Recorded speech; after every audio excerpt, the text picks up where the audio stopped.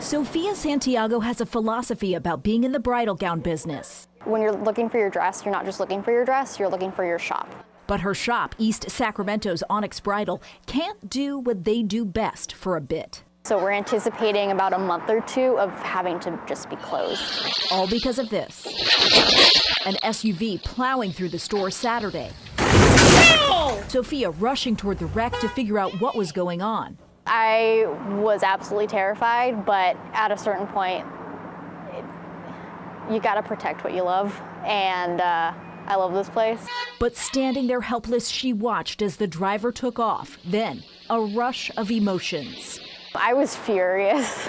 We had just finishing setting up that area, and I felt like it was finally complete, like a home, and now we have to redo it all over again.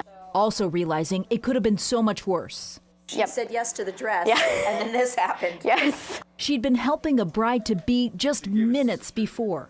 It was insanely loud. The load-bearing wall parallel to Alhambra Boulevard crashing right in where Sophia was working just minutes earlier. It ultimately sounded, as weird as it sounds, like a cartoon that has a wrecking ball, and I felt the building shake. The shop not only facing all this structural damage, but also the loss of business.